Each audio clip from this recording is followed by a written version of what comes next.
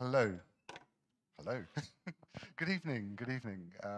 Welcome, everyone. Welcome to the Ujazdowski Castle Centre for Contemporary Art. Really delighted to be here in 2023.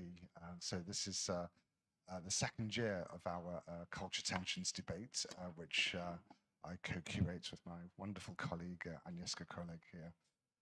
So thank you for coming, and we hope that this year is going to be equally exciting, if not more exciting than last year, with a series of very lively discussions on some of the burning issues that affect us in the contemporary art world, and some of the political and social issues that intersect within contemporary art. So this debate is on socially engaged art. Otherwise, it's known as many other names: social art, social practice-based art, and I'm sure you'll kind of get an idea if you don't know what socially engaged art is. It tends to be work that really involves communities, involves people in the co-creation or the co-collaboration of making work with the artist or collective of artists. It tends not to be let's make a sculpture together. It's much more interactive and performative, and sometimes hitting on quite kind of burning political and social issues. So that's my potted definition of socially engaged art. And it manifests itself in so many different contexts. We will hear different perspectives from our speakers, and I hope that you'll find it interesting, that it contributes to your own thinking and a critical thinking on socially engaged art, because I think what we are lacking is an uncritical perspective on this movement. It's very well sought after by funders because they want to justify their funding, that it engages with the public, that it engages with communities and communities of interest. And we'll hear about that more with my speakers. So we are going to have a presentation from each of our speaker, and I'll introduce them. There will be an opportunity for you, the audience, to air your thoughts and ask questions. We really want to hear what you think about this subject too. So I'm going to introduce my three speakers, and in order of their presentation.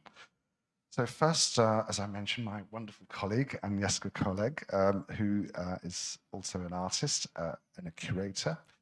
But I met Agnieszka when she was co-founder of the Passion for Freedom Art Festival, which took place in London up until 2015 or 2018. And the Passion for Freedom Festival was very much a unique platform, really, because it supported artists who were mainly forbidden to show their work. And the festival exposed the silence of many, and also challenged the comfortable position of those who inhabit safe spaces. A lot of the work was by mainly a lot of women artists who would pretty much be stoned or threatened with death or actual death in countries like Afghanistan and Iran. And the festival highlighted a lot of very critical artists against who are critical of Islam, particularly. And actually, Agnieszka led a discussion in Copenhagen in 2015, which was subject to a terrorist attack. And there was, it was pretty horrific. But Agnieszka actually continued the meeting to talk about art and blasphemy after the attack, and said that they not only want to kill us, they want to stop us talking, so we need to continue talking. So that's quite a harrowing story and episode in recent history. Second of my guest panelists is Anna Berry, in the lovely red berry. And Berry on the, yes, it almost rhymes. So Anna Berry is a self-taught British artist. She's best known for her grassroots interventions in non-gallery settings.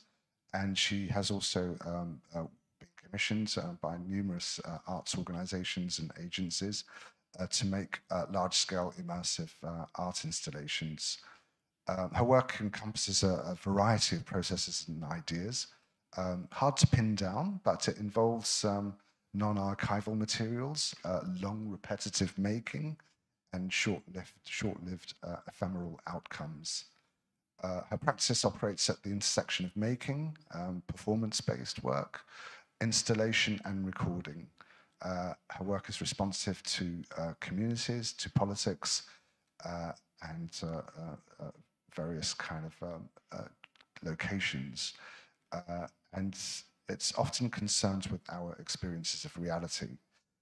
She's had work at the Jerwood Art Fundmakers Open, where she select one of 3 artists that was selected, or 4, yeah, 5 or 6.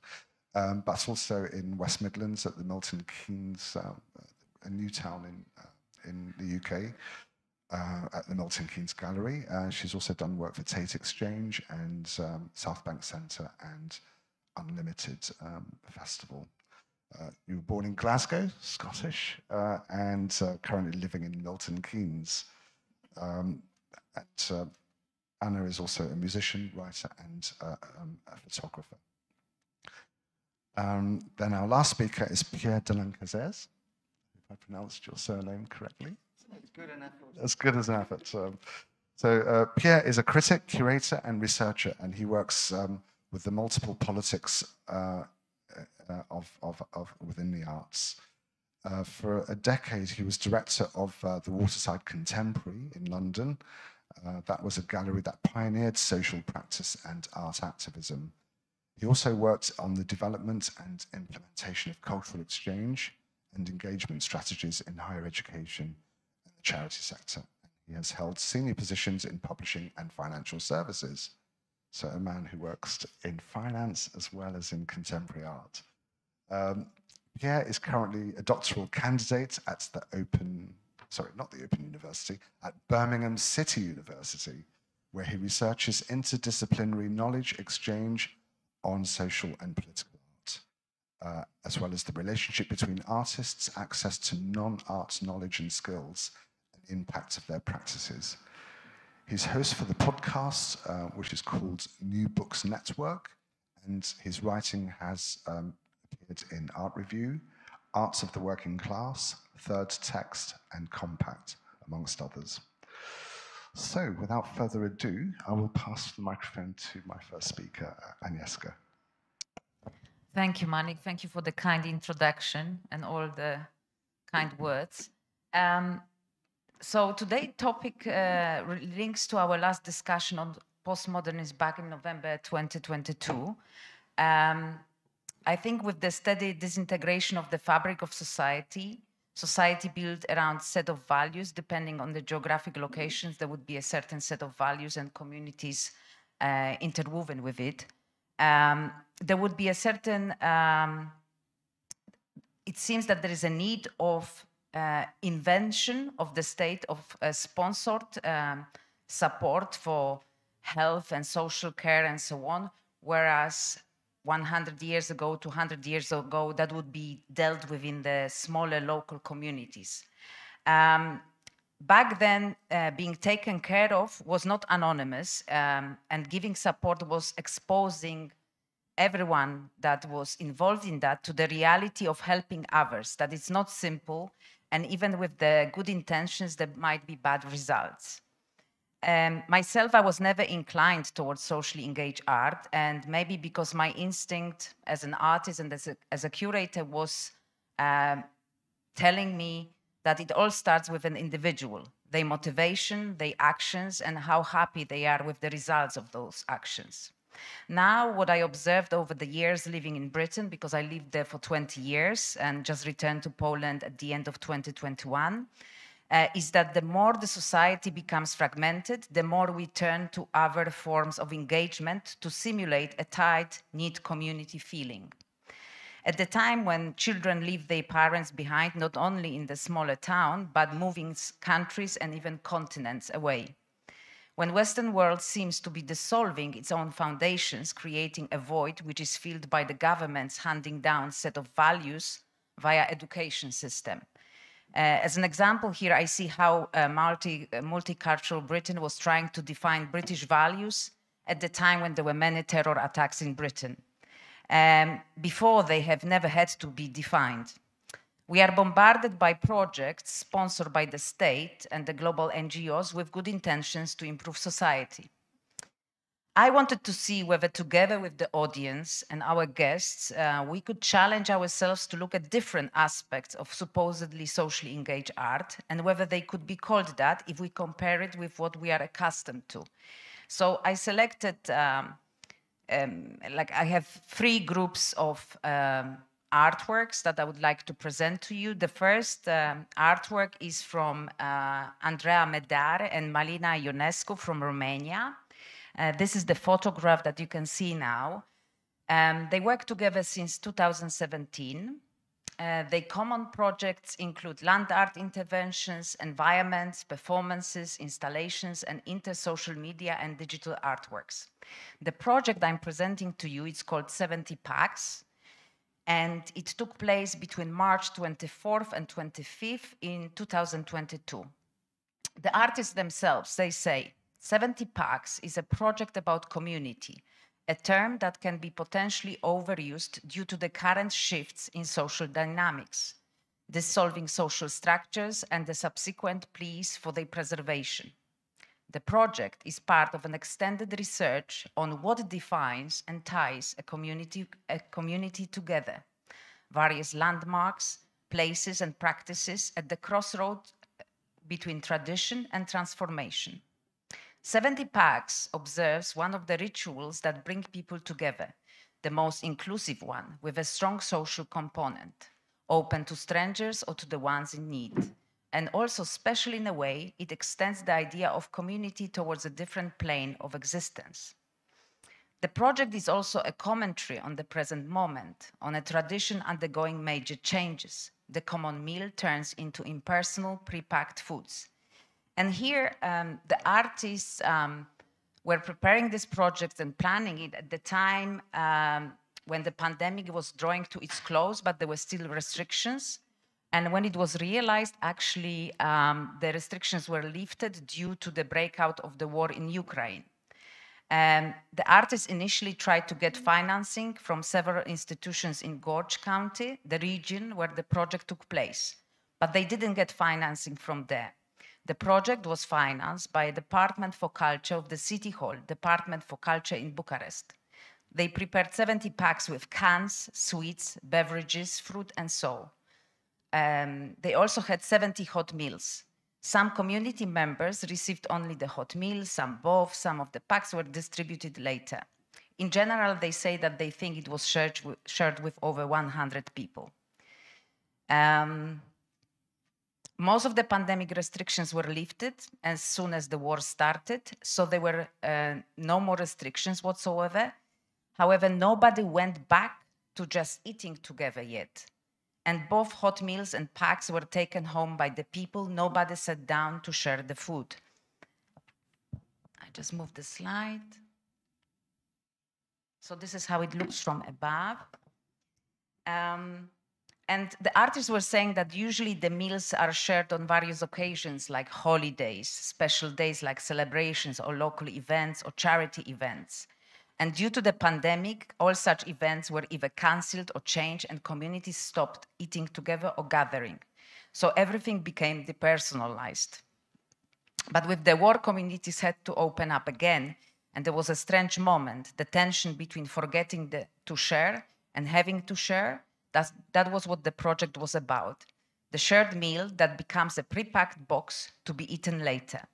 Now, why this work struck me was that what is the role of the state in creating messaging that at first dissolved the natural feel of the community during national lockdowns in various countries around the world, like in Britain, Poland, France, and so on.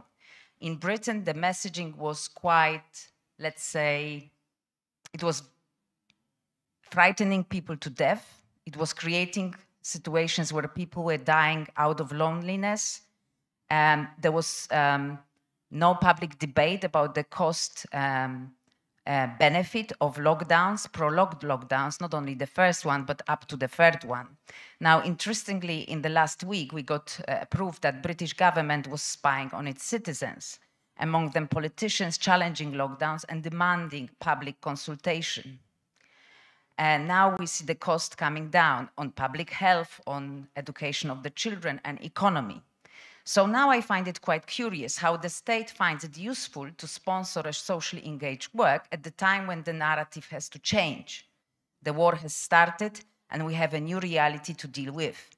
So now it poses a question, how much of the decisions during pandemic were political and how much they were based around protecting public health?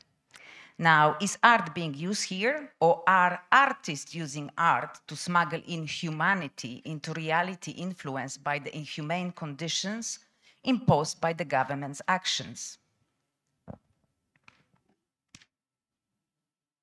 Okay. Can I have just a few minutes of the video from the YouTube showing the 70 Pacts intervention, please?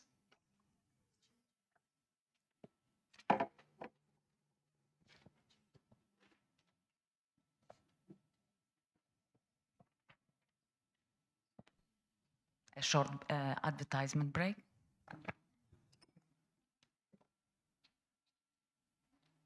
That's not the video from YouTube. Sorry. That's not the video from YouTube.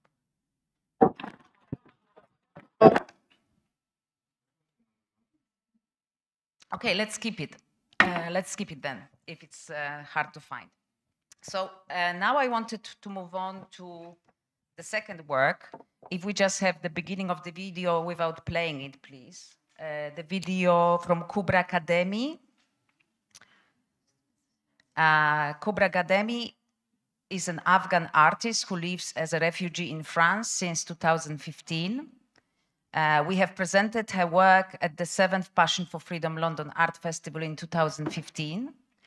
Kubra is an Afghan feminist performer and a visual artist. Now she's based in Paris. At the time when we showed her work, she just was applying for political asylum in France. Through her work, she explores her life as a refugee and as a woman. She studied fine arts at Kabul University before attending Beacon House National University in Lahore, Pakistan. In Lahore, she began to create public performance, a practice she continued upon her return to Kabul, where her work actively responded to a male-dominated society by extreme patriarchal politics. After performing her piece known as Amo in 2015, Kademi was forced to flee her home country and arrived in Paris. She continues her performance work in Europe, and she also developed practice in drawing and painting, and she's represented by the Eric Mouchet Gallery. In 2022, she designed the poster for Avignon Festival and presented a solo exhibition and the collection Lambert.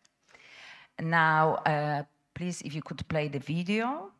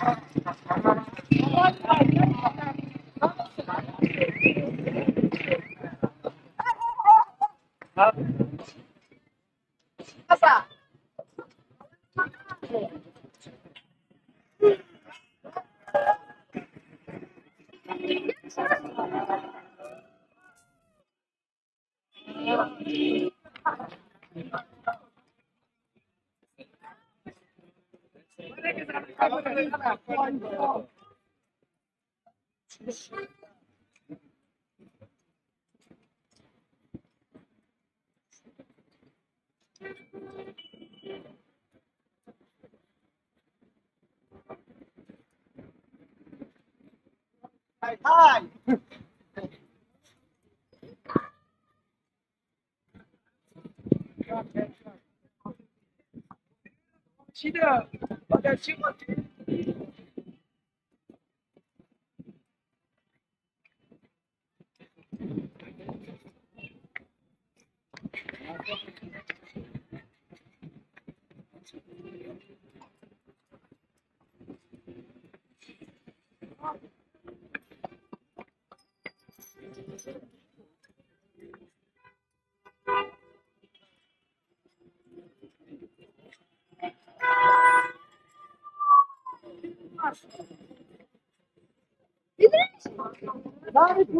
Чуть-чуть.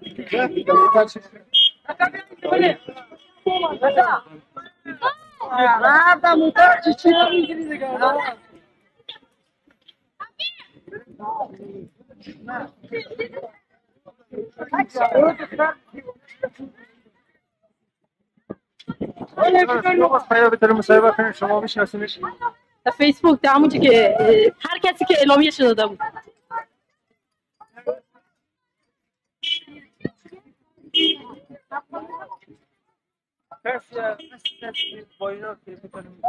فقط باید خودش صحبت.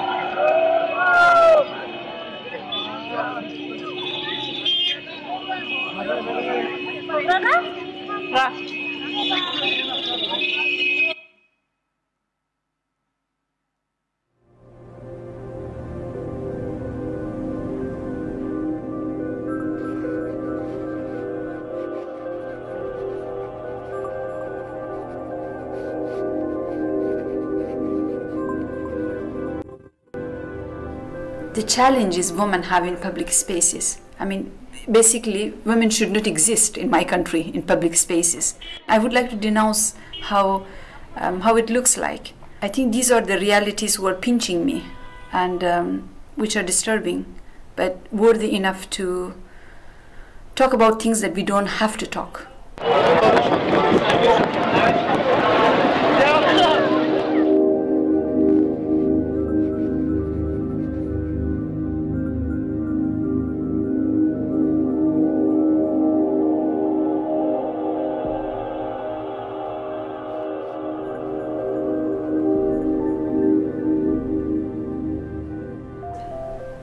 Because I face sexual harassment every day in my life, every day.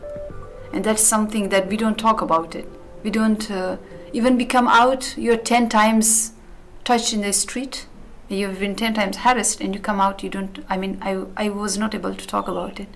Men of my country do that everywhere, I mean, in all ages, from children to the old men, they're raping and they are, even in the family, little girls are being raped by father, brother, but we don't talk about this tragedy. And I think we become not the victim, but we become the reason for this circle of violence. So how could I not wear an armor? I mean, how would I ask this question? Everybody is asking me, why you have worn an armor? Why shouldn't I have worn an armor? I think every girl needs armor. I mean, in this situation.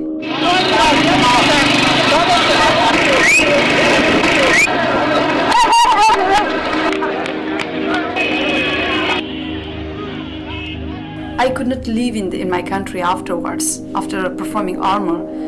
Like I had menace of death, and not just from one person or two person, from almost everybody. I end up in France. But what I am like here also, fight never ends. I am refugee. I am a woman refugee, and there's a lot of things to deal here. It's a big world.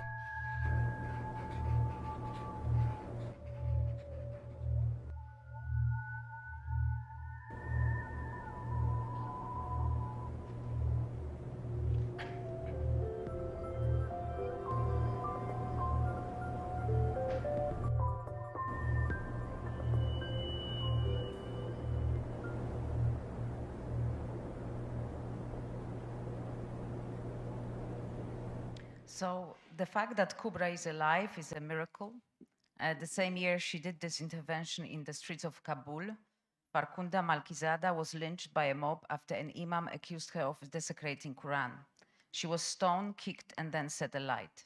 What Kubra did, trying to deal with being a woman in Afghanistan, is beyond our imagination of what socially engaged art could be.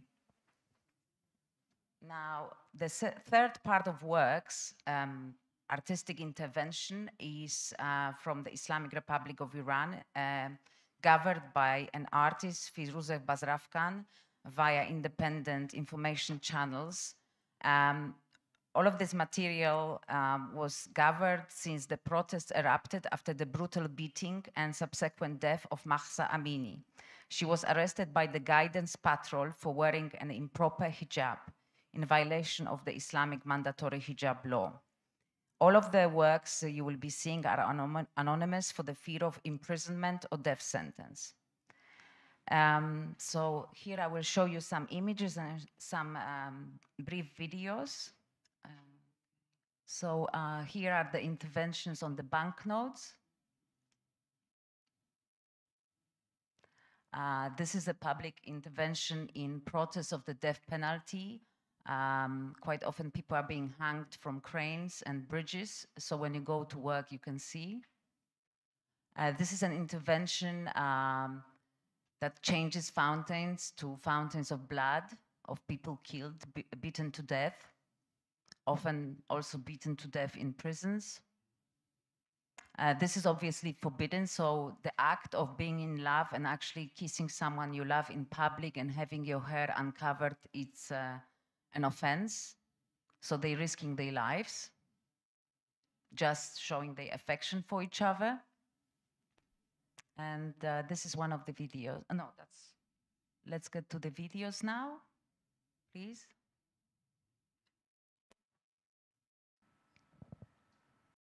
روز 26 مهر 1401 شاهینشهر.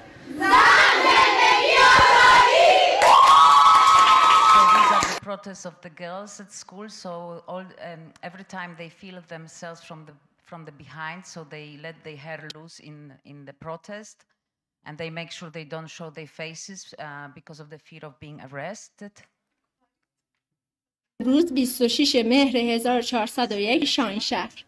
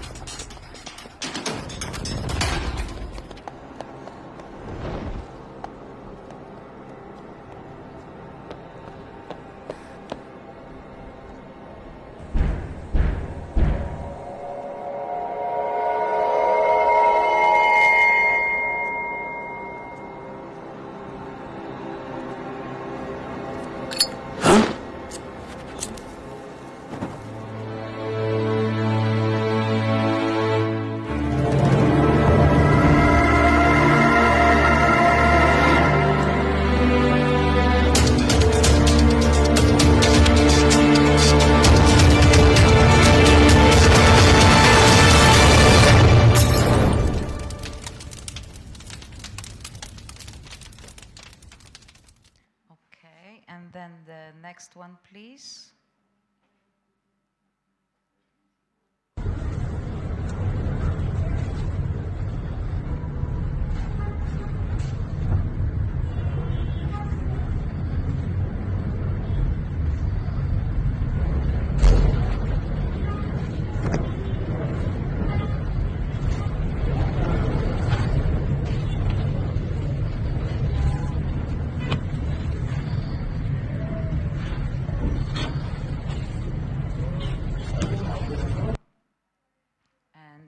The next one, please. ما به شاهزاده رضا پهلوی وکالت می‌دهیم. پاینده ایران جاوید شاه نیشابور. سخیست و ساختن از نو دووم بیا تا بمونی برامون. پادشاه منطقه توی تو منطقه عشق ایران خانم. And finally, I wanted to show Firuzeh Bazrafkan's work, The Flag. Firuzeh is a Persian-Danish artist living in hiding. After being born in Iran and having been torn from my motherland as a little girl when my parents fled from the dictatorship that overthrew the king, Shah, I feel forever tied to the fate of every Iranian woman. I was fortunate to escape oppression and male dominance when my family and I moved to Denmark, giving us a new life of immense freedom and opportunity. Yet I long for that glorious country that Iran could have been, says Bazrafkan. Bazrafkan works within a variety of expressions: performance, installation, photography, video, drawing, painting, and audio. Her artworks orbit around fundamental themes such as religion, sex, freedom of speech, and equality within religious communities. Her art is repeatedly about making the spectator question their own beliefs. Thus, the reaction is as important as the art object itself, she says. I wanted to thank Firuzeh Bazrafkan for her fearless work and bringing to our attention the works and actions of fearless artists living in the Islamic Republic of Iran. They are all risking their and their families' lives.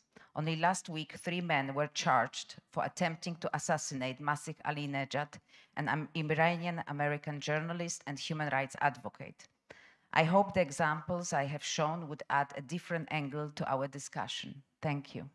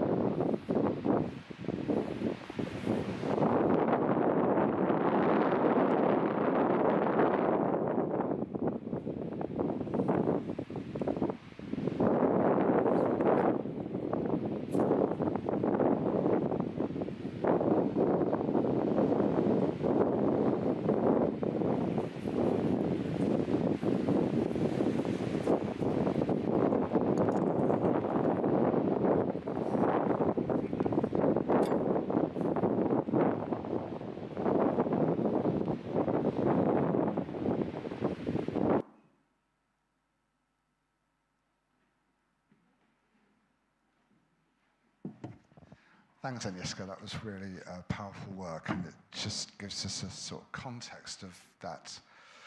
Maybe what we know about socially engaged arts has a very different kind of relationship in certain other spaces where social space and public space is so highly charged in terms of police control, theocratic control. So we'll talk a bit more about that after our second panelist, which is Anna Berry.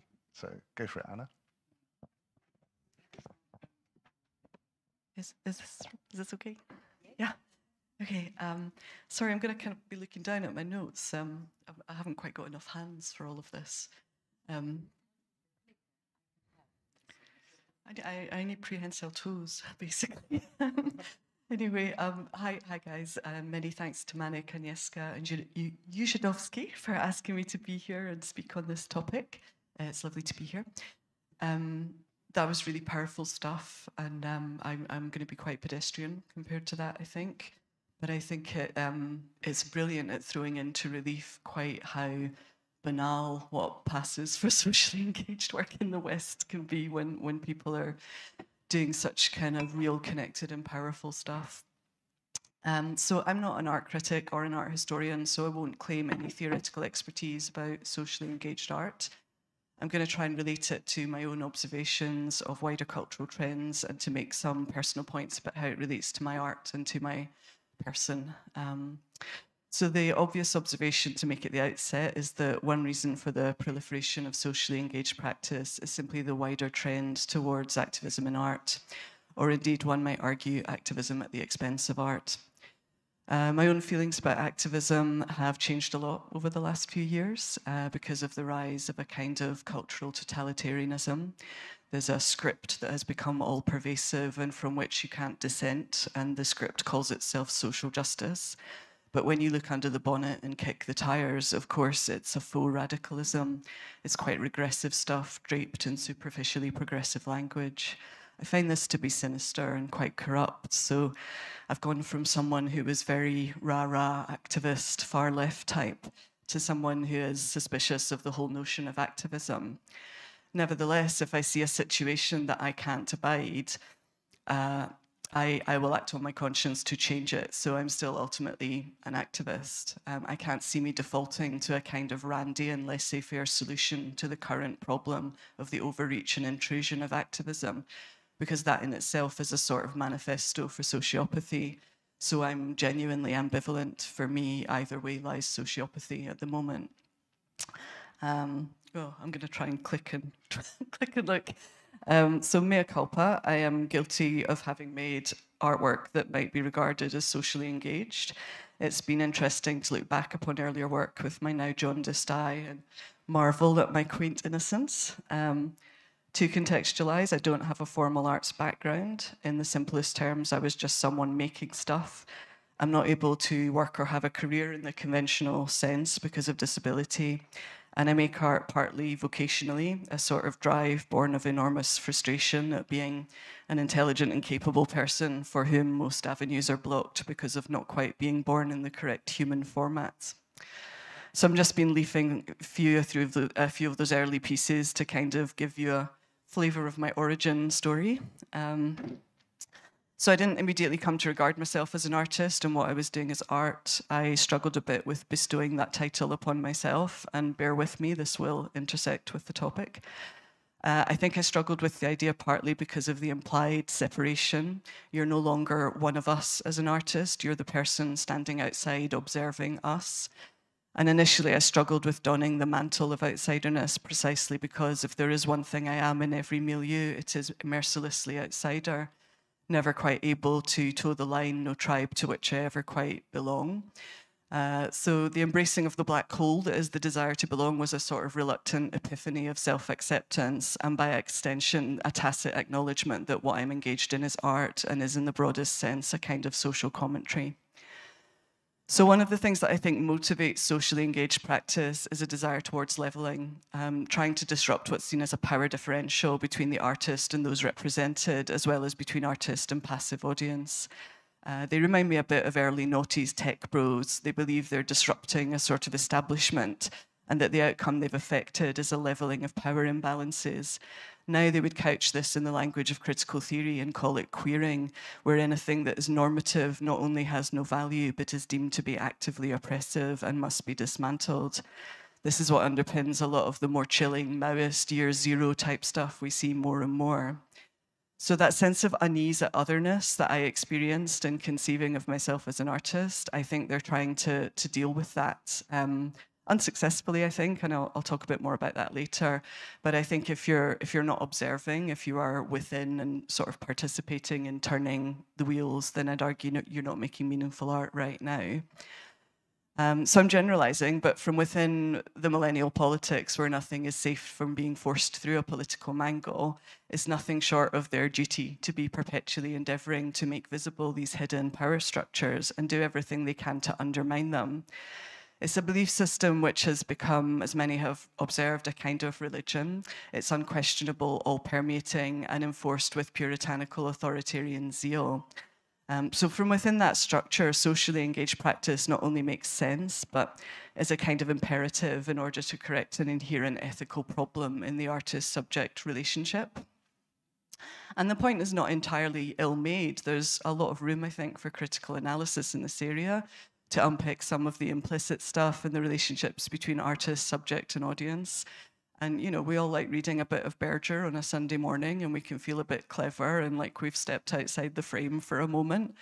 But back in reality, I think they're not breaking down these barriers at all, at least not in this political moment.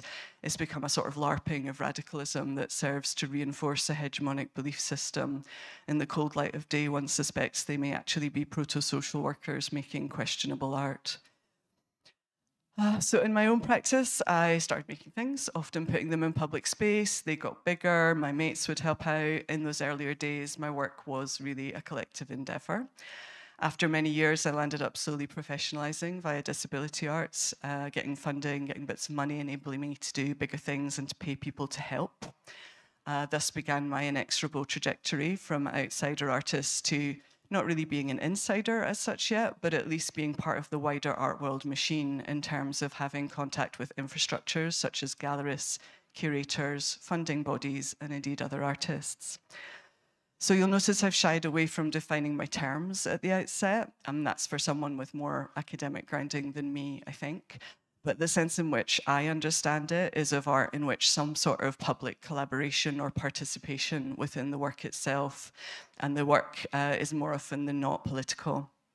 So I've definitely seen a trend for people calling work that is merely political, socially engaged, which makes me chuckle because the kind of art world power dynamic is art that isn't at least social justice adjacent won't get traction. So you see people essentially trying to beef up their intersectional capital. So this is a piece from the promo picture. It's a work in collaboration with my local homeless community called Paradise Lost.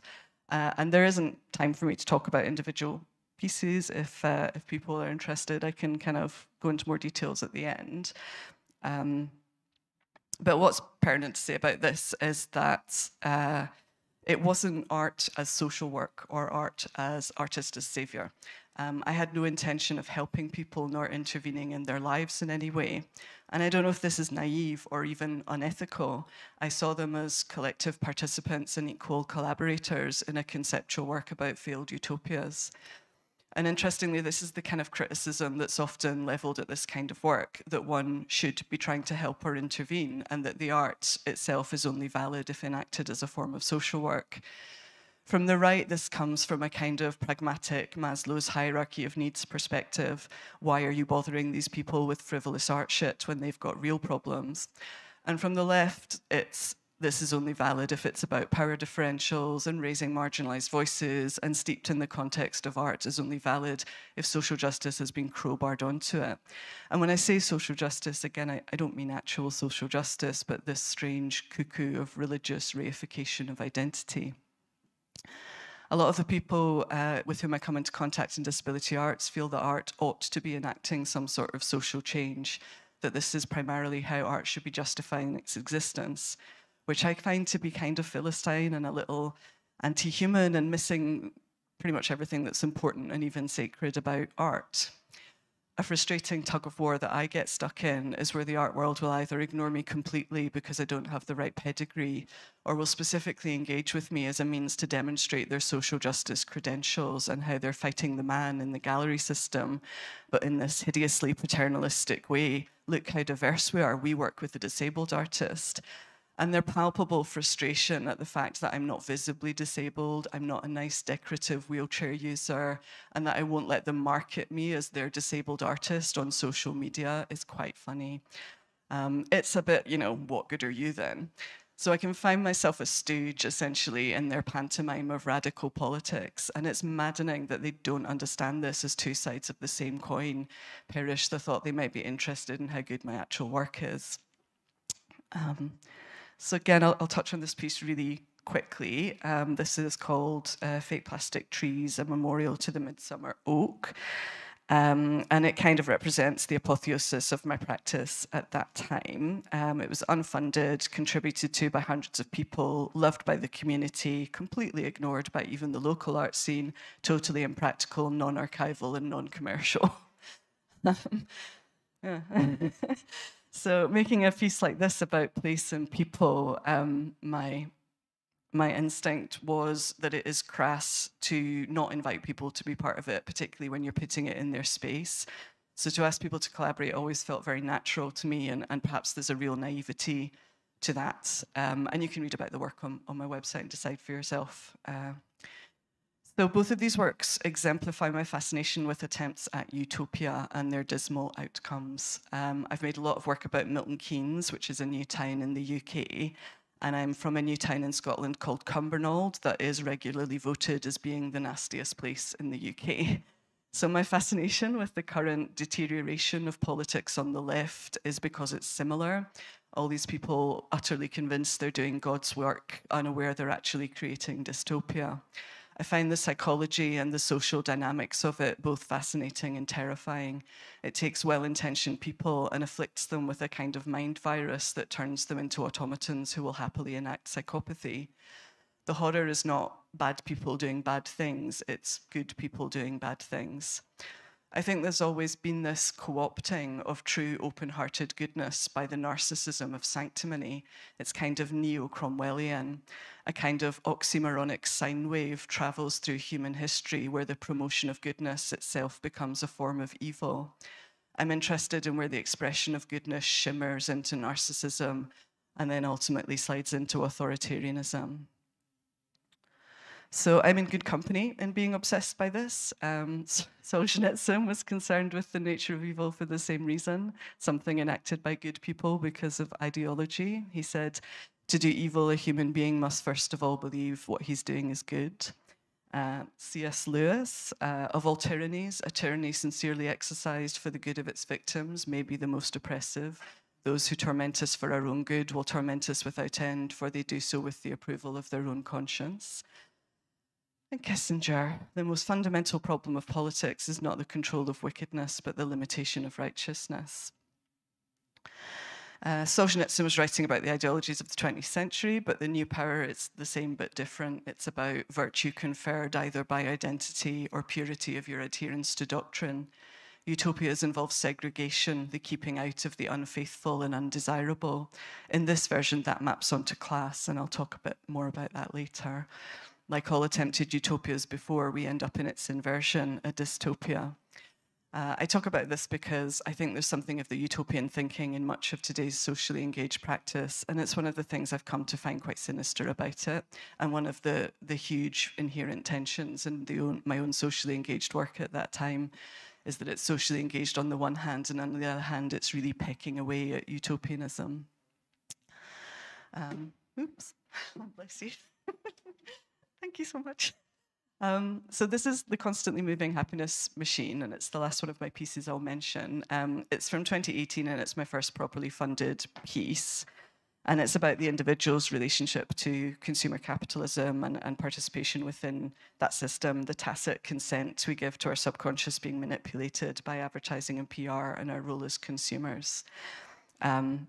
And basically, I've got a video, but I don't think we can get it to work. But there's this sort of crank, and the participants are seduced into turning this crank, and all these pretty objects are kind of put in motion, and it satisfies a kind of desire. And at the same time, they're sort of unknowingly animating a wider machine, because the books from which these pretty things are made are deeply ideological texts whose ideas underpin market fundamentalism. I think this is a really interesting one because it's political and it also requires public participation. And yet it's kind of the opposite of socially engaged. Here I am playing a nasty trick on the public, and I'm manipulating them to make them a sort of zombified metaphor. So yeah, that was the... I'll just stick on that picture for a minute. So next, I want to touch a bit on Baudrillard and the simulacrum of virtue. And I'm sorry if this sounds a bit abstract, but I think it's like probably the most important thing I have to say about all of this stuff, to be honest. So for a long time, I've had a lot of trouble trying to put words on what I could see happening around me and why I felt such a deep sense of unease. And I would find myself droning on about Plato's cave and how there's this sort of pantomime of virtue that is seemingly unconnected to anything virtuous in the real world, merely by engaging in the pantomime as your virtuousness created. And I would babble about Marshall McLuhan and how the communication of one's ideological purity had become itself the virtue, We have the vapid turning of an endless hamster wheel of virtue signalling, whilst perversely many who actually make the world a better place are excommunicated as apostates. It is not the self, but the narrative of self that matters. There's a lot of thinkers who merit revisiting to help us make sense of all of this, like Christopher Lasch, Mark Fisher, Solzhenitsyn, Orwell. But the most relief in pinning a language to this has been viewing it via Baudrillard for me. So to do him no justice at all, his thought was that in modernity, culture is always generating simulacra. At some point previously, originally, that simulacra represented and connected to something in the real world, but after a few iterations, they only reference other simulacra. He termed this hyperreality. And with an adaptation to add an ethical dimension to this model, I think it captures that sense of faux progressivism, where people are totally absorbed by enacting their simulacra of ethics, but an ethics which are apparently detached from anything that is good in the world, an ethics that never touches grass. The twist in this iteration is the imperative that those who do recognize the performance of virtue has superseded the actual virtue must be excommunicated. So we find ourselves in a culture in which simply recourse to reality is seen as a form of bigotry. Reality itself has been rebranded as bigotry. The term they will use is bigot, but the cry underneath that is, of course, really heretic. In this brave new world, what you actually are doesn't matter, but what you self-identify as is sacred and must not be questioned. There's an insidious replacing of is with identifies as. Feminism, for example, has become a Galileo versus the church scenario. And of course, you cannot have the enforced denial of reality without concomitant authoritarianism. I will make a personal comment at this point, which is that all of this has driven me quite mad. A few years ago, I started to feel as if I was in Invasion of the Body Snatchers. The left, as I understood it, was clearly gone. It was like that wasp that lays its eggs in a caterpillar and then eats it from the inside out whilst controlling its behaviour. Leftist hardware was suddenly playing conservative software. And yet all around me, not only had my friends not noticed this, but seemed to be happy little caterpillars spouting wasp rhetoric. It really started to feel as if I'd been catapulted into some mass psyop and I was the lone person on whom it hadn't worked, like the premise of a horror movie.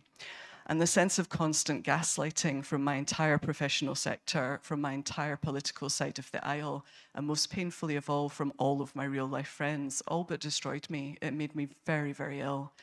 So for people like me who can't play the game, who can't compartmentalize, who can't do bullshit, there's actually serious consequences to having to try to function within this paradigm. So in this, I live by Marcus Aurelius. The object of life is not to be on the side of the majority, but to escape finding oneself in the ranks of the insane. I never thought I'd find myself in a position where it requires courage to simply speak the truth, to have planted a flagpole for reality and hold that line, that I would be required to obstinately and belligerently stand my ground in the insistence that we are human first. Yet having said all of that, there is also a fascination for me, ringside seat spectating the inception of totalitarianism, how it is perpetuated and policed by ordinary people with the best of intentions. To have watched us arrive at this place of inversion, we have a thing called progressivism, which is deeply regressive, a thing called liberalism, which is deeply illiberal, a thing called feminism, which comprises misogyny and homophobia. We have anti-racism, which is rebranded racism, a Labour Party for blue-haired vegans in North London entirely dissociated from anybody who might actually labour. And in perhaps the most hilarious meta-inversion of them all, these deeply Western and bourgeois ideas disseminated imperialistically across the globe under the title of decolonisation. So I think this Baudrillardian concept is really useful in explaining why the art world is at the moment a kind of Narcissus, endlessly performing virtue whilst only gazing at its own reflection. Smug, sanctimonious, inward-looking, and almost entirely uninterested in anything as soul-nourishing as art. The Turner Prize in recent years is a case in point. In 2019, performatively shared. In 2020, a bursary. In 2021, no actual art at all. The nominees were Social Justice Collective, doing socially engaged practice.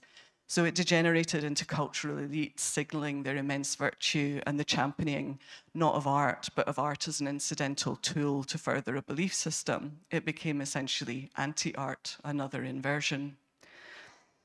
To briefly revisit my constantly moving happiness machine viewed in this light, it is an artist-created simulacrum satirizing the ease with which humans are manipulated by coded symbols away from reality itself. I think in many ways it's the antithesis of a socially engaged work. So one of the consequences to all of this has been a desperate yearning for the authentic. I think this is part of what people are striving for in socially engaged practice, something real, something that feels to them like grassroots connection. It's not, of course, it's all pretty astroturfed. I find it quite heartbreaking. You take something like Instagram, this infernal panopticon of ego and artifice, and yet paradoxically, these forms fetishize authenticity and the finding and expressing of the real you. It's a toxic, individualistic, and neoliberal phenomenon. It is empty simulacra upon simulacra. There's a kind of neo-Cartesian dualism where the rather religious belief is that you are your avatar. The self is something created, contrived, curated, and then projected into the incorporeal public sphere. The body is merely an incidental meat suit that must be hacked into in order to be brought into line with this perfect, authentic self. I think it was Dennis Kavanagh that described this as the anarcho-capitalism of body modification on demand. And if you were to point out that chemicals, surgeries, and medicalization is perhaps the very antithesis of living your truth, this is the worst heresy you can commit. You will not work in the art world again if you publicly suggest it. Astonishingly, the people who subscribe to this absolutely believe it to be a set of progressive values. So in the postmodern world, the gutting of content in favor of identity, all medium, no message, leaves us with a hollowness. There's an attempt to regain value with the peppering of superficially diverse identities, the irony being that what we actually have is no substantive diversity at all, but a kind of Soviet realist era of approved culture that is all more or less the same mush, cultural output rubber stamped on the basis of the purity of the artist's behavior, their adherence to doctrine, messaging with respect to demographic groups, and most importantly, the oppression quotient of the artist's immutable identity characteristics. Everything we see is now pre-filtered through this ideological mesh, sanitized, complexity and nuance erased. So it's unsurprising that there's a yearning for the authentic, to try to reach behind this, to feel the grass again. And yet, what pathos, what they reach for is but a further flight from reality, off-the-peg neo-identities that come with little flags and silly hair colours. It's a trap, of course, endless striving to manipulate how others see you. In seeking validation in the perception of others rather than from within the self, they consign themselves to a kind of hall of mirrors hell. The brand of attempted authenticity that we see with socially engaged art ties in with this reification of the subjective and the denigration and disposal of the objective. The rhetoric is that it's elevating marginalized voices instead of understanding the attempt to enforce collective unreality as the narcissistic and authoritarian phenomenon that it is. It's couched in terms of honoring the lived experience of those deemed to be marginalized. In this conception, the world entirely comprises competing narratives. Those who have gotten more airtime for their narrative must be deboosted in favor of those who've had less traction. And on the surface, that feels like a genuinely noble endeavor. However, the calculation on whether your voice has been marginalized enough to now be elevated is not based on your actual life experiences, but on two identity characteristics and very broad simplifications of demographics and history, let alone that in this paradigm, you can simply self-identify into oppressed characteristics to gain traction, and boy, do they. The term lived experience brings me out in hives now because it is essentially used as a magic card to play where anything, whether it's true or not, must be accepted because of identitarian deference. This is not a good epistemology.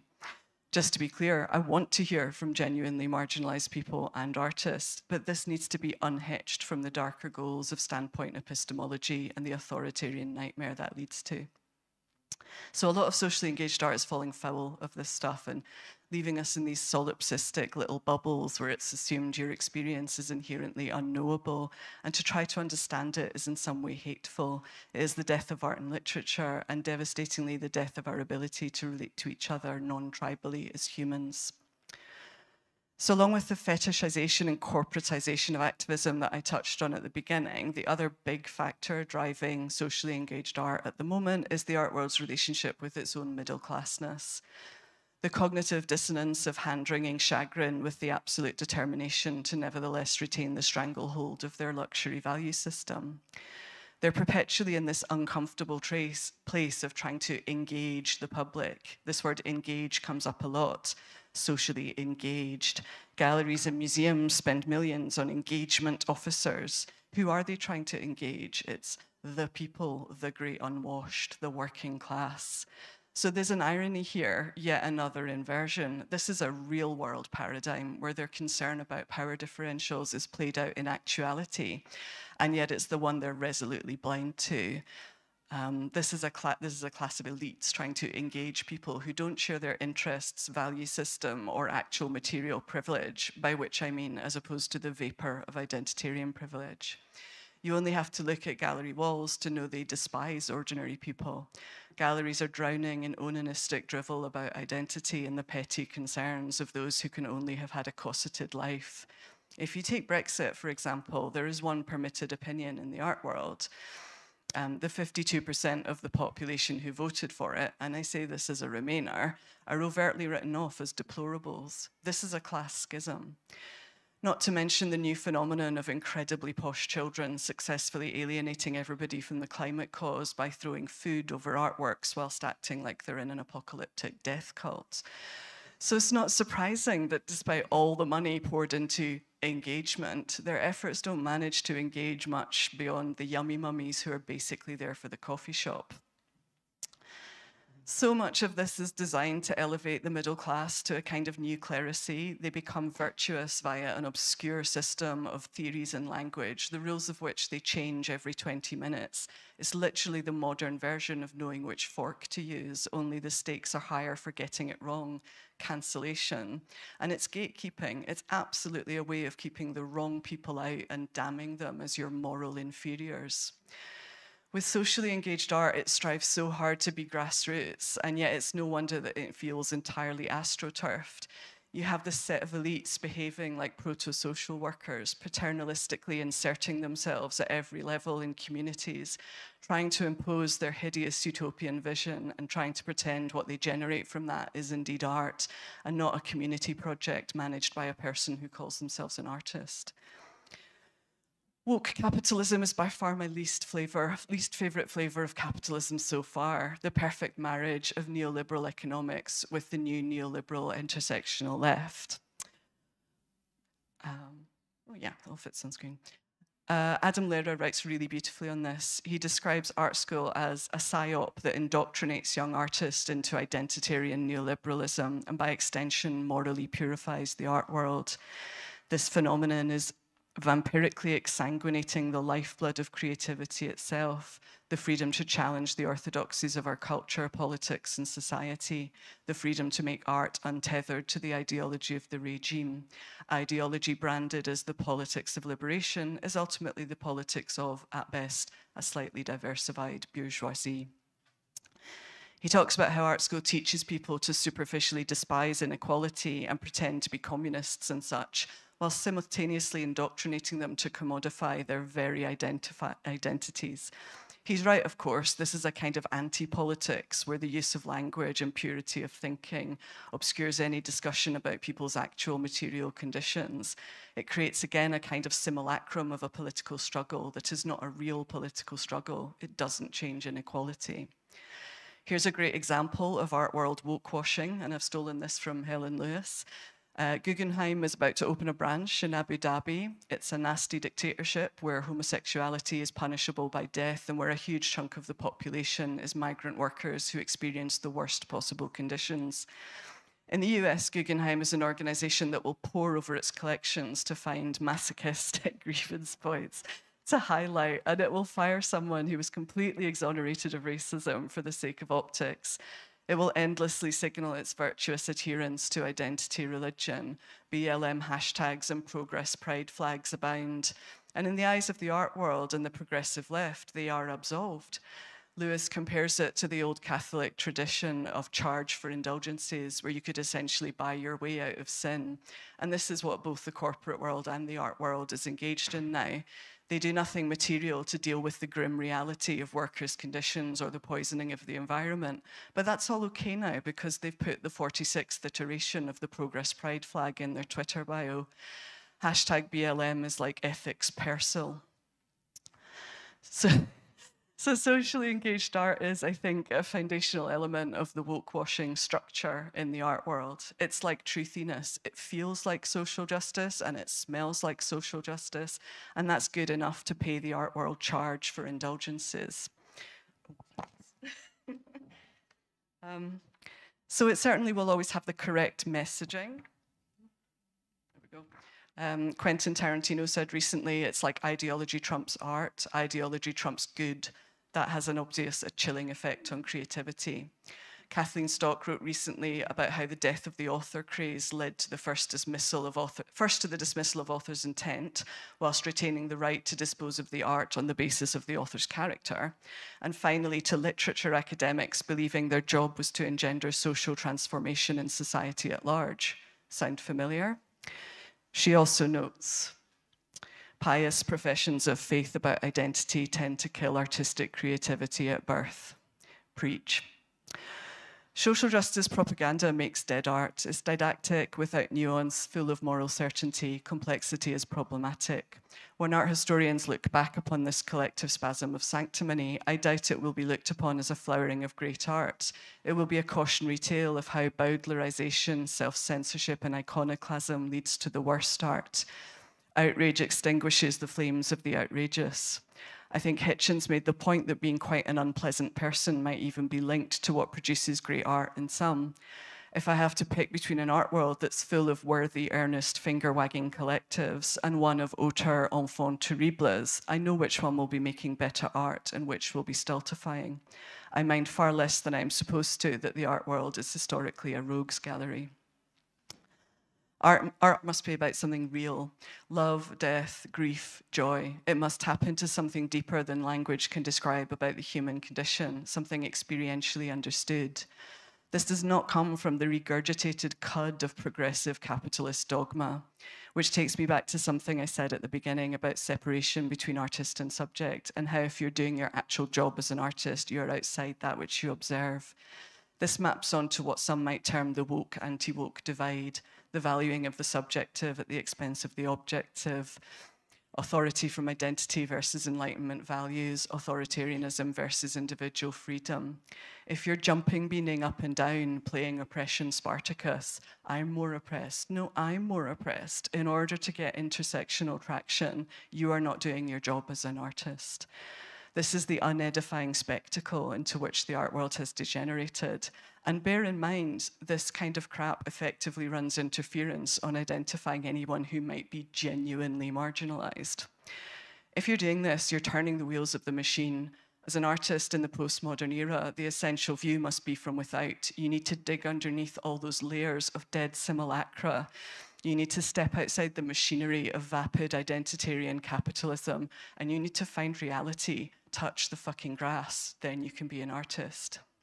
This chauvinistic prison where we must only be interested in art that's made by someone who is like us in the most superficial of respects, where art is to be responded to via crude moralism and banal demographic reference, is a dismal place for both art and humanity. Humans reduced to solipsistic weebles, futilely self-identifying as things, then yelling past each other about our specialness while demanding endless validation. We've conditioned a generation to parse humans as simply a collection of identities on which to operate oppression calculus. If we're all trapped inside identity silos, you simply cannot make art. This is the opposite of empathy. We are not permitted to think outside the self-bubble.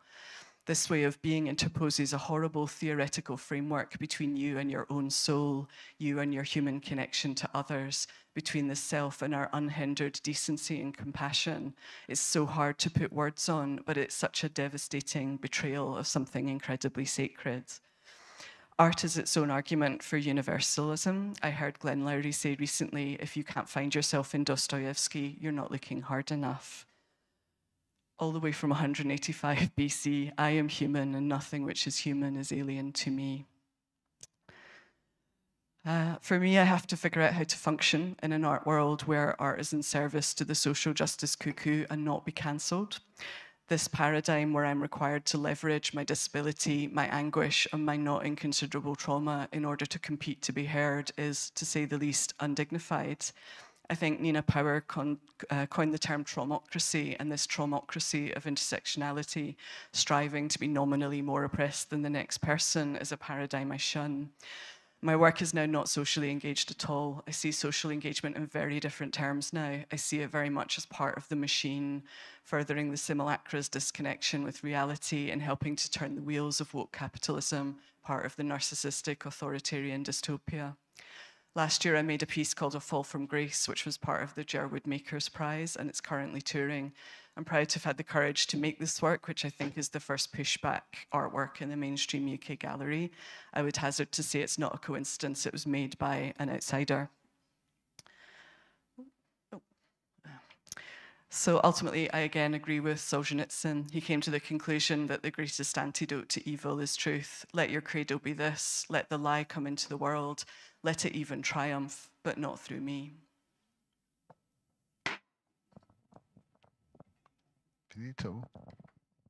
Okay, right. That was really layered and very complex kind of presentation there. Thank you, Anna. And we're going to move straight on to Pierre because time's of the essence and we want to kind of engage you, the audience, in the discussion. So, Pierre, final speaker. All right. Good evening. Are we going to see my presentation? Do I need to click something? Oh, no, that's not the beginning. Good evening. Thank you very much, Manick, Agnieszka, for the invitation. I'm going to make a formal proposal that rather than listen to me, we just have Anna read this text again. And I say this partly because there's a lot I agree in there, and I fear that I might bore you to tears by repeating some of the points and then honing in on quite a lot of detail and the kind of academic sense that you proposed. It also seems to fall on me to try to come to the defense of socially engaged practice, which is really annoying because I've written a lot against it. And I've been saying really horrible things about social practice in public. But anyhow, let's see how it goes. Well, how does it go? Right, well, that doesn't answer. It doesn't work.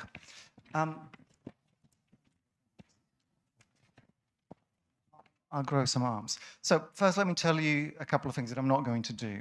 I'm not going to try to critique social practice for its inefficacy. If you want to know about that, there's a lot of literature available that all agrees that social practice is not a practical solution. You will see just some titles of academic articles, a brand new book, the word failure, the word, it doesn't work. We all know that. I'm also not going to try to critique social practice on aesthetic grounds, although I might conclude that this is the only critique that really matters. I refer everyone to Claire Bishop's 2008. We'll get to that maybe in the end. This is how it works. We lose our place instantly. What I'm going to try to do is to get very boring and very precise with terminology of social and political art so that we aren't distracted too much by too many questions at the same time.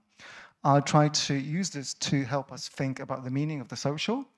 I'll talk about gardening, because why not?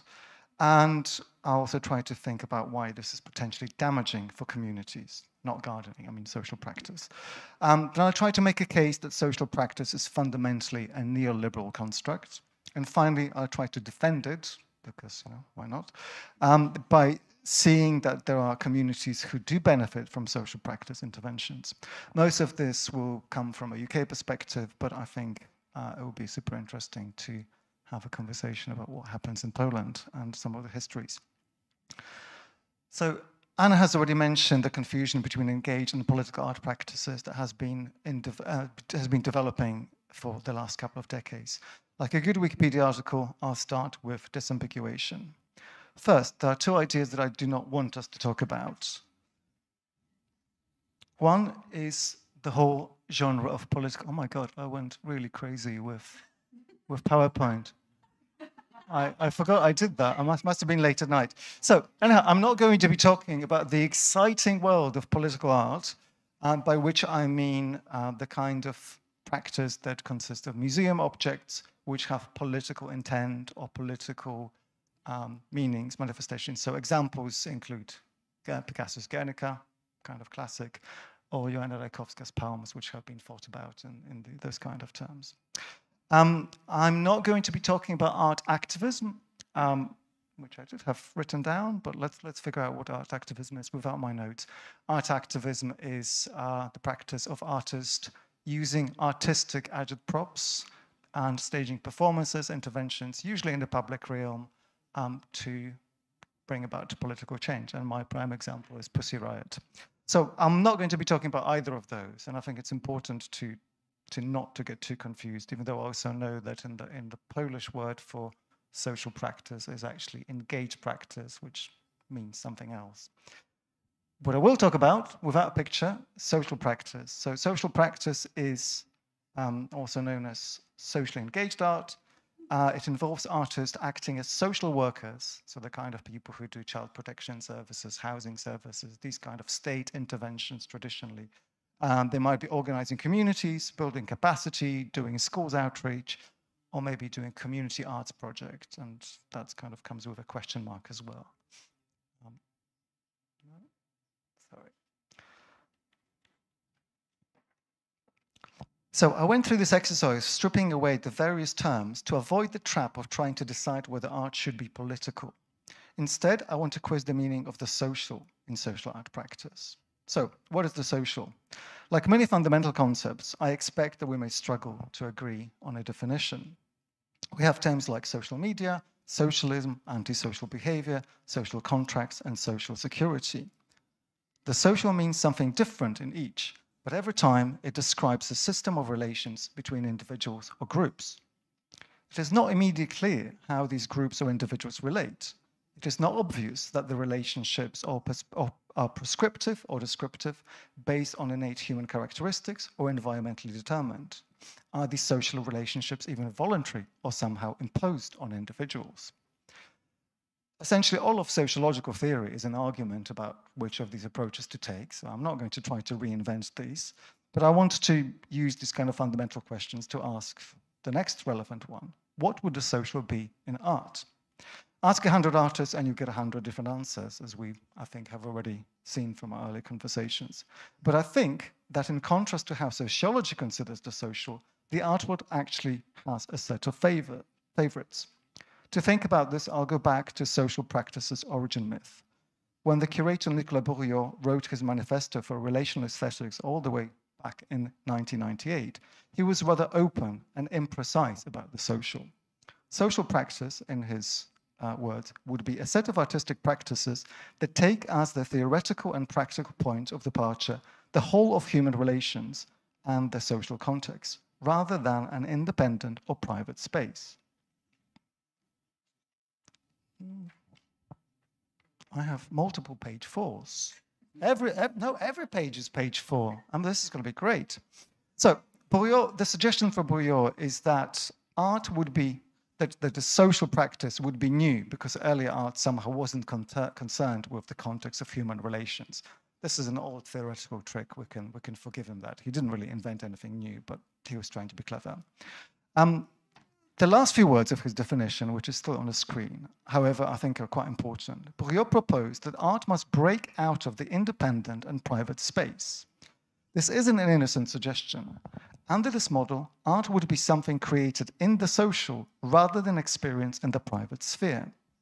This would perhaps be fine, except that I think the inevitable consequence of this proposal is the forcible invasion of independent and private spaces by art.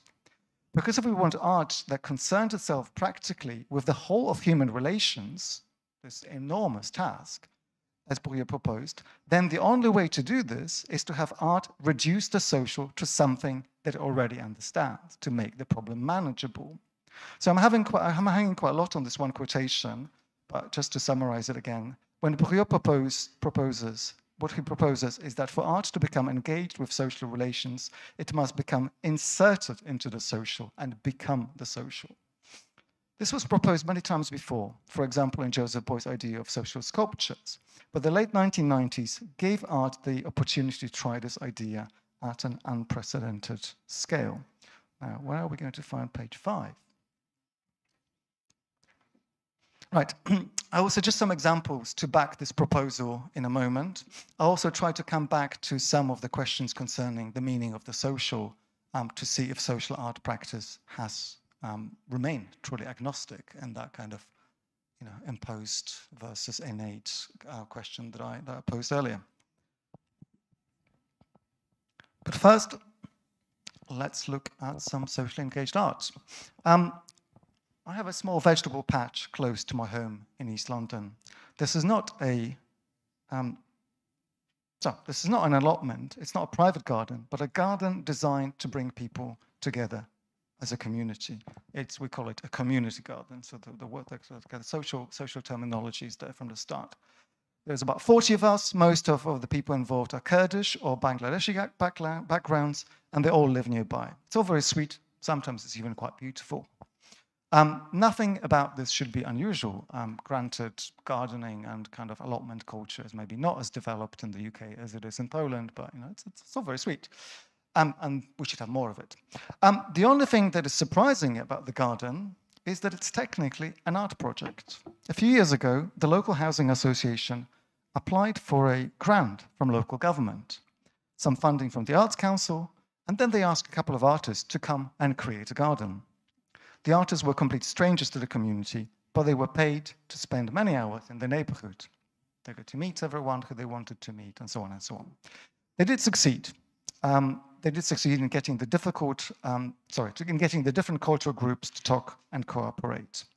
They paid an architect friend to design the shed. The community built it all. It worked pretty well, and we have a nice place to grow vegetables in now. The artists also made a film, which was shown in a reputable public art gallery. So far, so good, I guess. I'm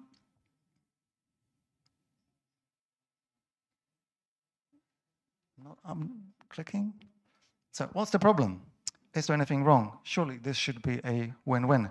The community gets a garden, the artists get a film, and I get to do weeding and composting and idyll. The problem, and you can see this a mile off already, the problem is that the community itself was entrusted with the creation of this garden. The housing association didn't talk to community leaders or and didn't invite the community directly to get involved in this project. They didn't talk to a local church or the scout group. They asked professional artists. There are consequences to this. The artists left the garden many years ago because the contract had finished. They made the film, that's also done. But this specter remains, and even I feel it, even though I wasn't there at the beginning of the project. I came to this much later. Anyhow, I'll give you an example of this specter. Many of the members of the garden don't speak English very well because we're in this kind of mixed neighborhood, and by virtue of gardening, it's mostly people's grandparents, like first generation migrants who get involved. But most of them know, because I hang around, they know that I work within the arts. Whenever there's a problem or a decision to be made, as in any group of people you do, I somehow am asked for my opinion as though it mattered more than everyone else's. I have more power in the garden than many others, even though the others may be more senior, more invested, or just more passionate about an idea than me. They might also hold the majority view. So like if we're trying to be democratic, then I might not be on the winning side. But my opinion matters in a kind of special way. Why? Well, maybe it's because I'm white. That's a reasonable interpretation in those kind of communities, those kind of interaction. But I also think it's because my neighbors in the garden know that I work in the arts. Pan artysta, to make one joke in Polish, is in charge. Yeah?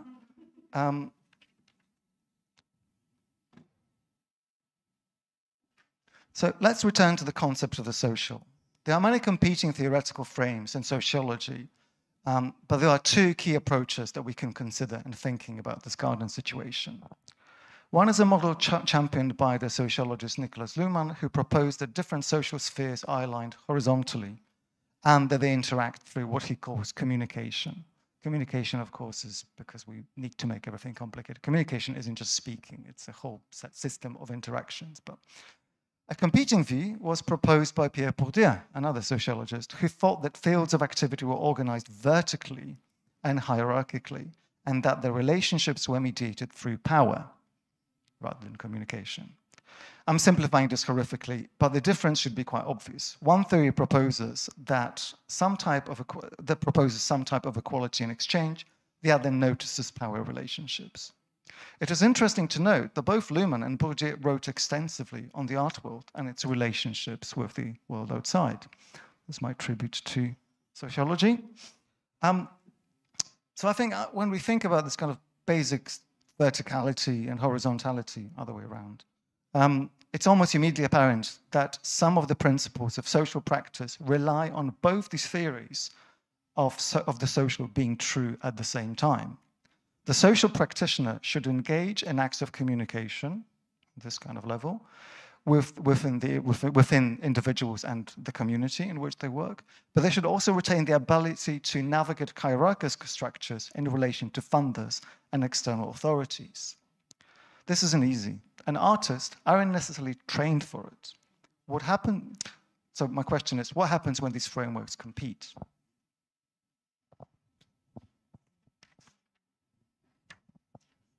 All right, well, I think this is what happens. I'll make a bold claim. When this goes wrong, social practice quite simply disempowers communities. There's a set of imbalances inherent to social practice. I already implied that communities can be coerced into cooperation, whether they want it or not. It's not necessarily condemning the underlying motive of this coercion, because I admit that I love the garden. I'm happy that there were artists who could help build it and that there was money to pay for it to come about. But I do note that there are side effects. When these side effects are multiplied by many thousands of times in thousands of social practice projects, the problems become too difficult to ignore.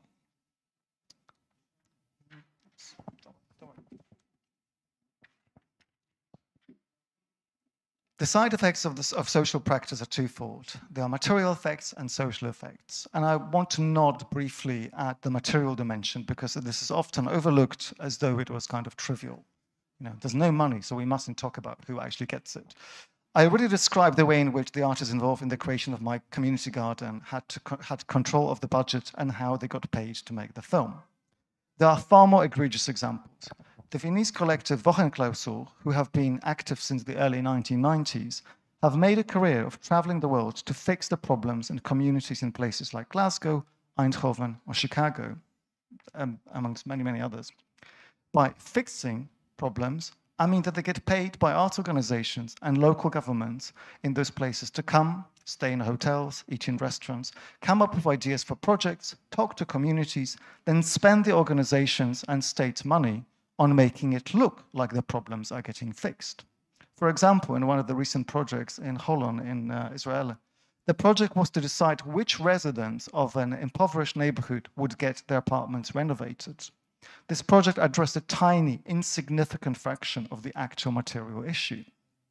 Here, Wochenklausur are essentially friendly-looking bureaucrats who cover up for the failings of the state or the market failure while profiting from the performance and also exacerbating the failure. This is an extreme example, but many thousands of social practice projects behave in exactly the same way. This material redistribution doesn't have to be malevolent or even conscious. It's possible that everyone involved in this project is happy with the outcomes. It's also true that in some circumstances there is more money in the art budget than there may be in the housing repair budget. But it was expensive for my garden to employ an architect to build a shed. We didn't need to pay for a film. Here, artists took money away from people who just wanted to do some gardening. There should be a serious consideration because when these relationships go wrong, they give rise to class antagonism. And I'm more concerned, I think, with the kind of class effects rather than the actual money, because the sums, to be fair, are minuscule. You know, it's like nobody gets paid. The other side effect of the social practice is the redistribution of the social. By this, I mean an undermining of the infrastructure which produce and maintain social relationships. Just like artists took over material means, they are compelled to take over the means of social reproduction. Of course, one of the aims of social practice is to build social ties and to engender understanding, unity, and cooperation in communities. Sometimes this works and works beautifully because art can do this kind of thing. Yeah? It can bring people together. I'm not denying that at all.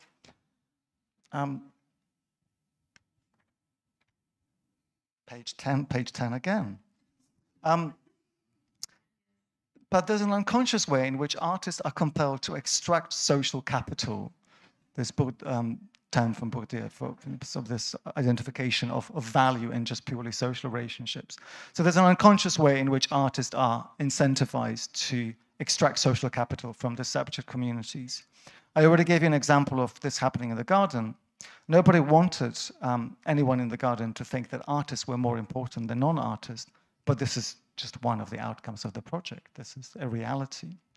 What does this mean for the confidence of the community in solving their own problems?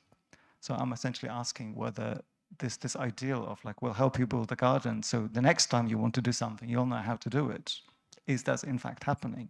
Will this community be able to come together again? Will they need an artist to come back and tell them what to do next?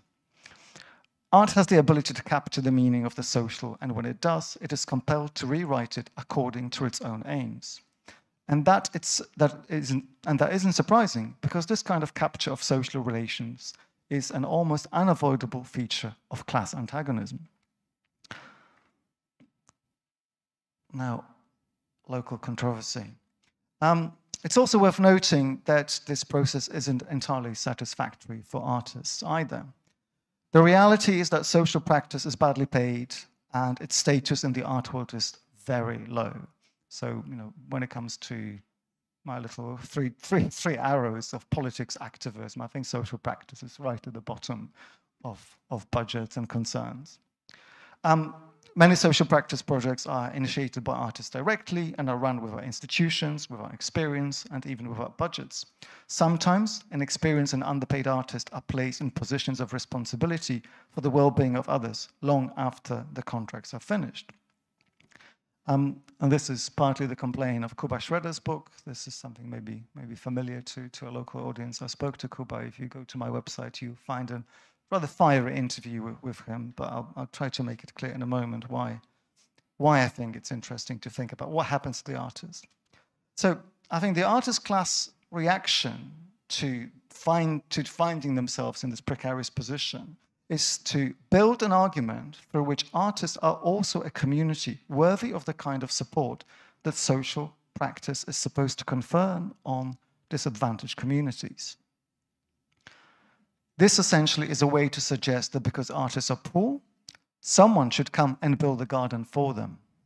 Social practice, therefore, should be helping artists as much as it helps homeless youth, working mothers, or the elderly. This is, of course, quite difficult to justify. When charitable or state funders pay for social practice, they don't really want to pay artists any more than they already do for the project management services that they render. But there's a workaround, and it is to produce false class consciousness under which artists are the real communities. We once imagined that artists were the kind of bohemian, maybe petty bourgeoisie, trying to charitably help those even more dispossessed than them. Even though, like now that I'm reading this out, that seems to be an unrealistic model. I don't know what decade I'm thinking about. But now we want everyone to believe that artists are the real working class.